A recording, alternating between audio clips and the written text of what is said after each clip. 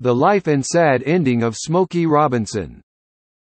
Smokey Robinson was born William Robinson, Jr. on February 19, 1940, in Detroit, Michigan, U.S. His father was an African American while his mother was of African American and French descent. He has two sisters, Geraldine Burston and Rose Ella Jones. His family wasn't rich, yet his parents supported the various pursuits of their son, who was not only an above-average student but also was athletically gifted. He studied at Northern High School, where he first began to demonstrate his musical talent. He later enrolled at a college to study electrical engineering but dropped out after 2 months to pursue a career in music. He formed a doo-wop group named the Five Chimes with his childhood friend Ronald White and classmate Pete Moore. In 1957, they changed the group's name to the Matadors. Bobby Rogers joined the group in the same year. Soon, Bobby's cousin, Claudette, was brought in, and in 1958, guitarist Marv Tarplin was added. They began performing at various venues in Detroit, later changing their name to The Miracles. Initially, The Miracles was rejected by several music production companies, including Brunswick Records. In August 1957, Robinson and the other members of the group were introduced to songwriter Berry Gordy, who would become Robinson's closest friend. Gordy instantly became a fan of his vocals and writing. The Miracles' first single, Got a Job, was released on End Records. In 1959, Gordy established Tamla Records, and The Miracles became one of the first acts to sign with them. In 1960, their first hit single, Shop Around, was released. It reached number 1 on the Billboard R&B chart and later sold over 1 million copies.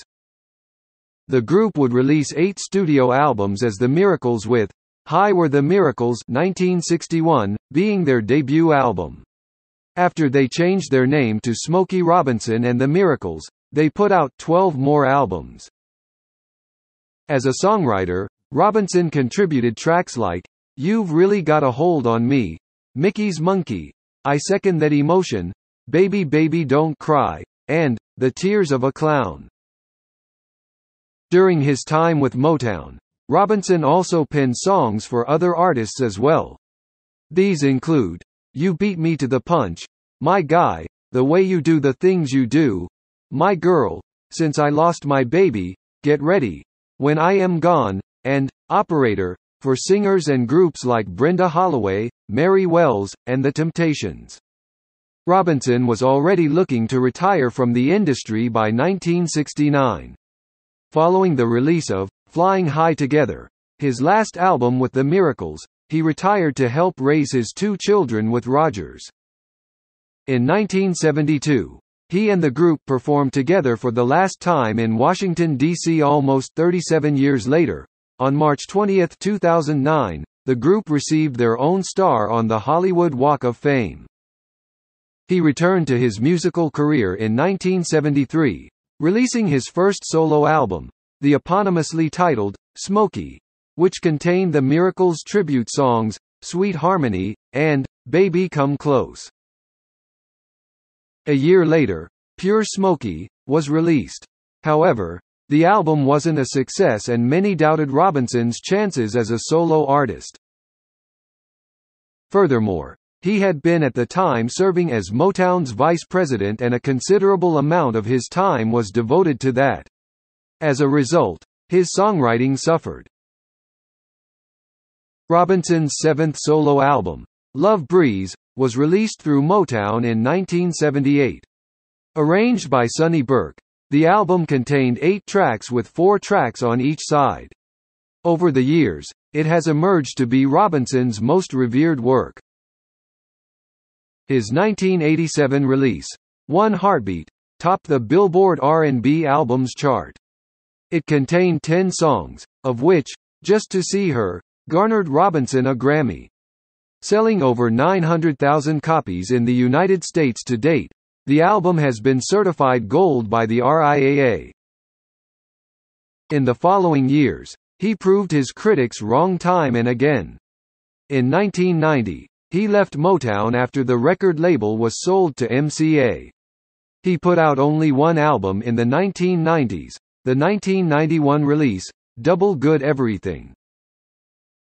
He has since released Food for the Soul in 2004, Timeless Love in 2006, Time Flies When You're Having Fun in 2009, Now and Then in 2010, and Smokey and Friends in 2014. More recently, he released Christmas Everyday in 2017. Smokey Robinson won his first Grammy in 1988 for Best Male R&B Vocal Performance for the single Just to See Her, from the album One Heartbeat. In 1991, he received the Grammy Legend Award, and in 1999, he was awarded the Grammy Lifetime Achievement Award. He was inducted into the Rock and Roll Hall of Fame in 1987 and the Songwriters Hall of Fame in 1989. The Howard University honored him with the Doctor of Music degree, honoris causa, at its 138th commencement convocation in May 2006.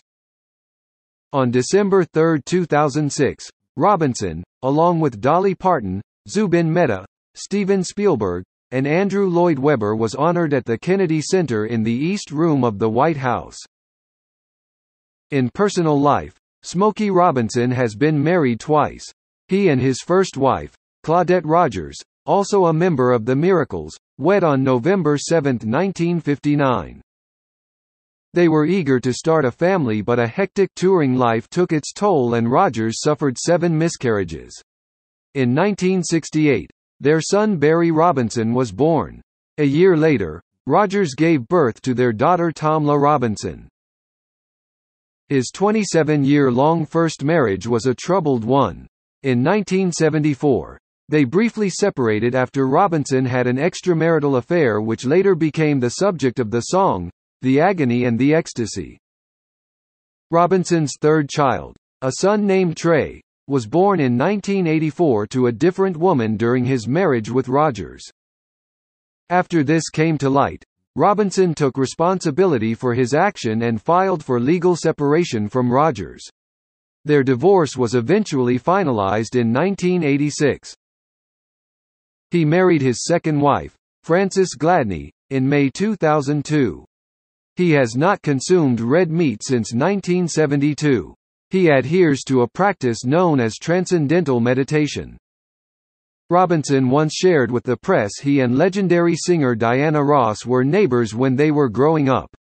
They had briefly dated before his marriage to Rogers. Probably, right now is his worst time when his health is slowly deteriorating. Thank you for listening to the story about the life of Smokey Robinson. Like and comment on your opinion in the comments section below.